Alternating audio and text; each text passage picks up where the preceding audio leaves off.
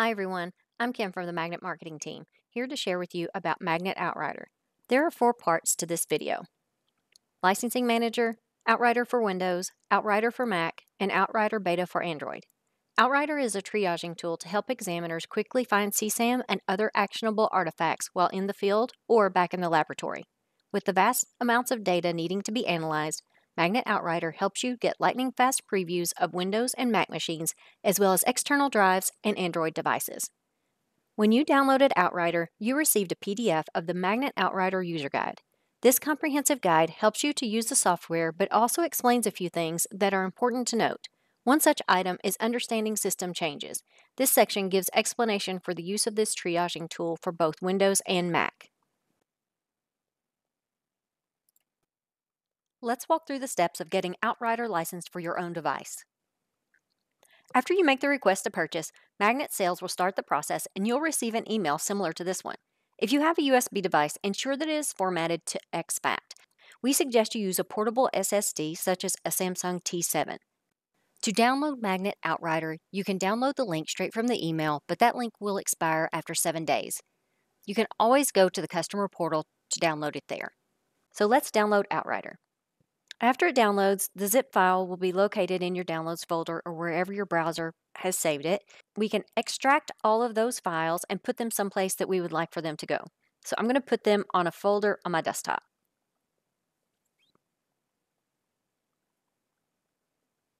Now we need to register the device we'll be using. Go into the folder where you've downloaded your OUTRIDER files and you've extracted them. Go into the Windows folder. Within the Windows folder, we'll select Registration Tool. Double-click the OUTRIDER registration.exe. Step 1 says you should have received an email containing some information that we're going to need. You'll need the order ID or order IDs, the number of devices assigned to each order, and also the physical devices that you intend to license with Magnet OUTRIDER before you continue. You'll need to check the box saying that you have those things and then click Next. We'll enter the order ID we received in the email, the number of devices assigned is 1, my agency name, and then you'll need to enter your email address for the new license code. Now it says to follow the steps to register the device that you want to use with Magnet OUTRIDER. The registration tool will take a look at the drives available, and if you need to put a new drive in, you can always click the refresh list. You'll need to select the devices that you're going to use with OUTRIDER. Just simply click a plus sign on the left, and notice on the right the status will be noted as added. We'll click Next. Step 4 is to send your registration information. Email us your registration information by clicking the Send Registration Info, and save a copy of that registration information for your own records by clicking the Copy table. When you're finished, click Done. Your device registration is complete and your new license will be sent to the email that you provided in Step 2. Be sure that you saved all of your information and the data for your own records before you close out of the tool. After you've licensed your device, you can go into the OUTRIDER folder and launch OUTRIDER. You'll be greeted with a couple of checkboxes that you can select if you would like to participate in these and agree with the EULA, and then click Next. 24 to 48 hours after registering your devices, you can then activate the full license. If OUTRIDER is unlicensed, you will have a yellow banner across the top. To activate the full license 48 hours after you sent the registration form, you can go to Manage, Manage Licensing, and Magnet License Manager. Remember also, you can always go to Manage and check for updates to make sure that you're using the most recent version of the software. I already have OUTRIDER open and have launched it from an external drive attached to my local machine. I'm approaching my computer as one we found on scene. I want to scan this computer that's up and running and has external drives attached and see what results we get. You may initially get a pop-up that asks you to agree to the end-user license agreement and also asks if you would like to opt into providing diagnostic data back to Magnet. I already have OUTRIDER open and have launched it from an external drive attached to my local machine. I'm approaching my computer as one that I found on scene, and I want to scan this computer that's up and running and has external drives attached to it and see what results we get. For Step 1, we'll need to enter a case number. For Step 2, I've selected a template, and we will talk about those in just a moment. Before we get into options, I want to go ahead and get our scan started, and then we'll come back and we'll talk about the settings. For selecting evidence, we could click Select All, or we could attach a drive that's not connected right now and click Refresh All in order to see that drive. I'm going to select a few drives, and they're going to total about 7.5 terabytes of data. As a side note, I could run OUTRIDER on my forensic machine and scan the suspect drives that I've attached. It's an easy way to look through external drives to see if they may be an evidence item that you wish to examine further. I'm going to start the scan, and when I do, I get a message that pops up for consideration about encrypted drives and timestamps, and I'll tell you about both of those after the scan. So after 1 minute and 28 seconds, you can see that my scan is finished, and I have various categories on the left that I can click through. I can click on the critical hits, or I can click on the individual categories. I have anti-forensic files that I found, cloud files, collect files, cryptocurrency files, dark web files, encryption files, peer-to-peer files, VM files, VPN files. I have some keyword hits. I have CSAM detection. These are some false hits that we've loaded in just so that we would have some samples, and any errors or warnings. We can also click Open Report, and that will open the folder that has been generated with our results. From there, you can click on HTML file and look through those individually, and then be able to copy off that HTML file as a report or share it with whomever you may need to. Let's go back to OUTRIDER and take a look at our settings. If we go to Manage in the top right corner, we can go to Manage Templates. Templates are helpful if you're working different types of cases and would need to scan devices with different options. For example, you may want to have different types of keywords in your templates for CSAM cases versus homicide cases. So we can create a new template. You can name the template something indicative of the type of case or scan that you're doing, and the drop-down helps you narrow down the scan options depending on the type of device you are scanning. So by default, we'll leave all the operating systems detected. We can include user data without a keyword match, and that's for Android, which we'll look at later in this video. We can search files using a keyword list and then specify if it has to match the whole word. We can click Add Keyword List to browse to a text file containing your search terms. You can search files using a regular expression keyword list. If you aren't familiar with regular expressions, they can assist with pattern matching where exact data isn't known. For example, regular expressions can look for characters that may represent phone numbers when the actual phone number isn't known. The regular expressions for which you would like to search must be in a text file with each expression on a separate line.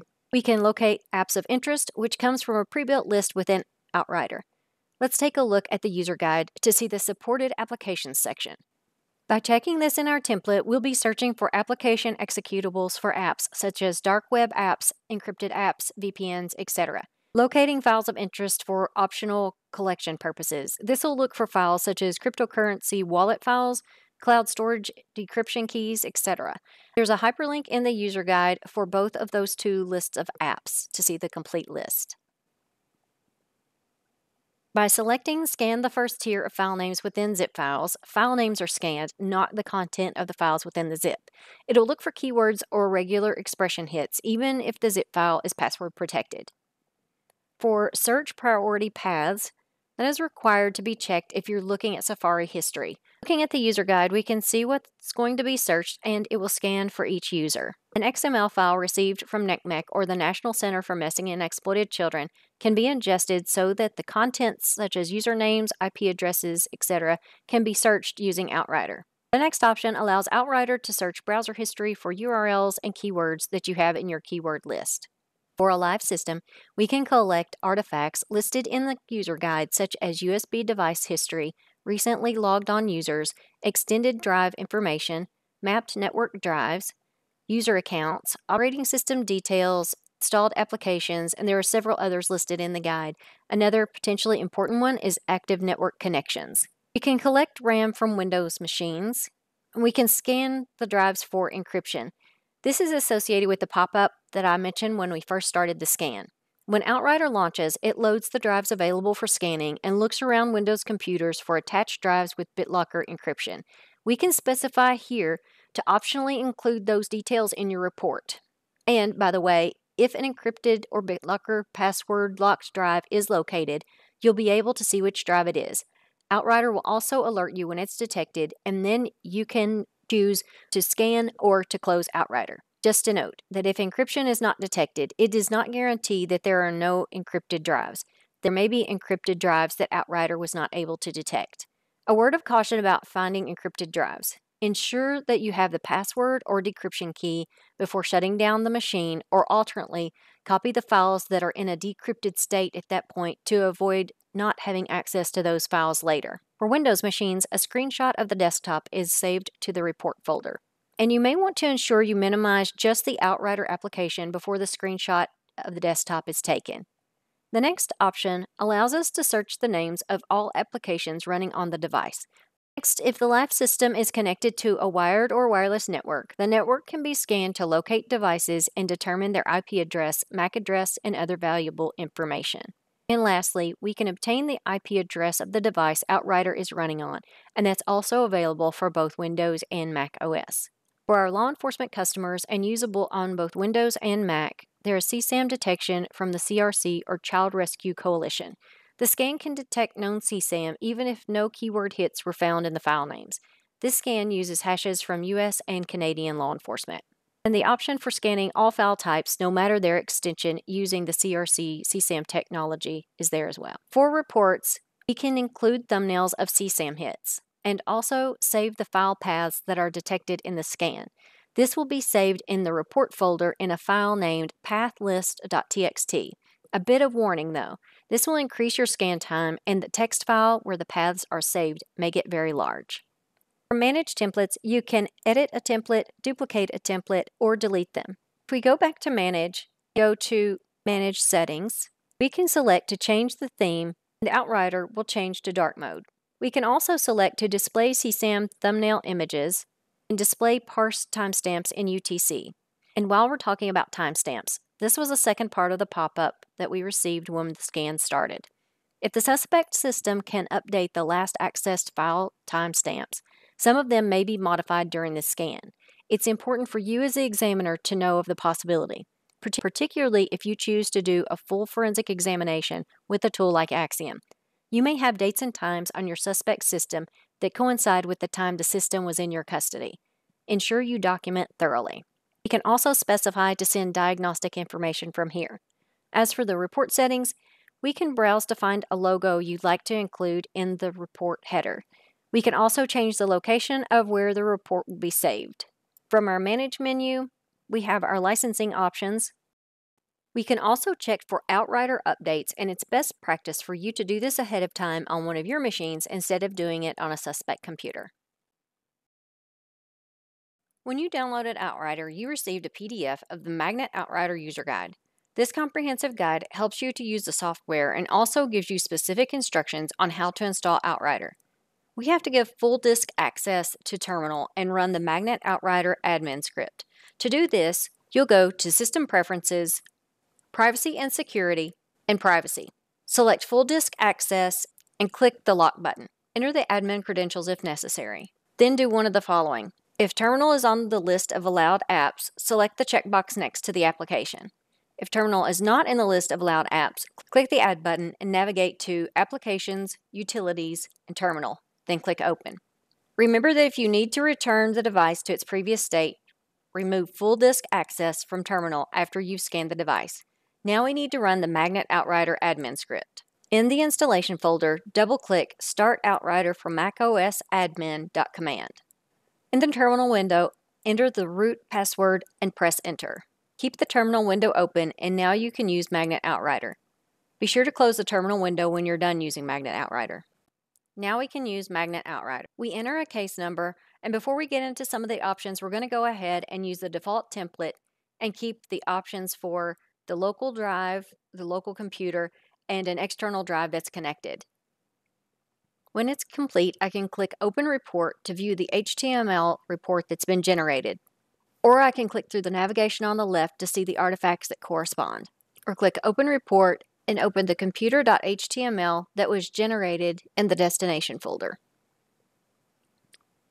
We can scroll through and see the artifacts that may be of interest to us, some CSAM detection that we have as false hits so that we would have something to show. Going back to the scan setup, let's take a look at our settings. We can click on Edit Template, and for the View Scan options, we could select all operating systems, or we could narrow it down to just the options that are available to us for Mac OS. Various templates are helpful if you're using different settings depending on the case you're working. We can search files using a keyword list and select if you want it to match on the entire word. We can select if we would like to use regular expressions in a keyword list as well. We can locate apps of interest, which comes from a pre-built list within OUTRIDER. You can take a look at those specific apps within the user guide. If you select locating files of interest for optional collection purposes, this will look for files such as cryptocurrency wallet files, cloud storage decryption keys, etc. You can select to scan the first tier of file names within zip files. File names are scanned, not the content within the zip file. It will look for keywords or regular expression hits, even if the zip file is password protected. Searching priority paths is required to be checked if you're looking at Safari history. We can also use the XML file received from NCMEC, or the National Center for Missing and Exploited Children, so that the contents within that file, such as usernames, IP addresses, can be searched using OUTRIDER. We can select for OUTRIDER to search browser history for URLs and keywords that you have in your keyword list. And for a live system, we can search for running processes and obtain IP address. For CSAM detection, we can use the Child Rescue Coalition CSAM detection and also select to scan all file types, regardless of the file extension. Reporting options, we can save thumbnails of CSAM hits to the report. We can save all the file paths that are detected in the scan, and they'll be saved in the report folder in a file named pathlist.txt. A bit of a warning, this will increase your scan time, and the text file the paths are saved in may get very large. And we select Save Template. Let's take a look at our settings. We can then go back to Manage Templates, where we can edit, duplicate, or delete any templates that we've generated.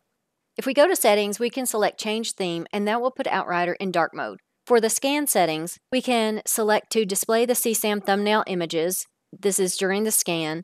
Display the parsed timestamps in UTC.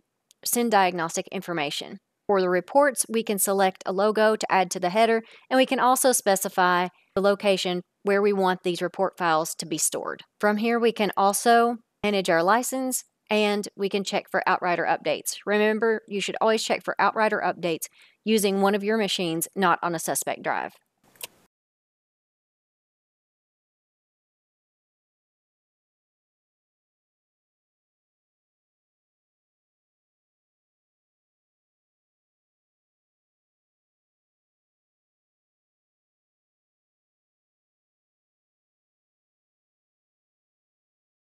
Triaging Androids in OUTRIDER Beta can help examiners get to evidence quickly without using a custom agent APK as with most tools. We can easily scan Android 12 and higher devices in the field or in the laboratory. After launching OUTRIDER with a connected Android device, we can select Refresh All if you don't see the device listed. The device information will display with its serial number, so we'll select it. After entering a case number, we can also edit the template. We can see the options that are available in Android only. One of them is to include user data even if it doesn't have a keyword match within that data. We can search files using a keyword list that we provide, or we could also use a regular expression keyword list. We can locate files of interest for optional collection purposes, such as with cryptocurrency, and we can also locate files using a NCMEC tip, which we would ingest a NCMEC file that comes in an XML format. When complete, we'll click Start Scan. And as OUTRIDER searches, we can start clicking in the left navigation so that we can go ahead and start taking a look at some of our artifacts. You can see that my mobile artifacts are grouped together, and then you can also see these located applications. Notice how when I click on these categories, on the right, I have tables with columns that I can search, and also some configuration for my columns.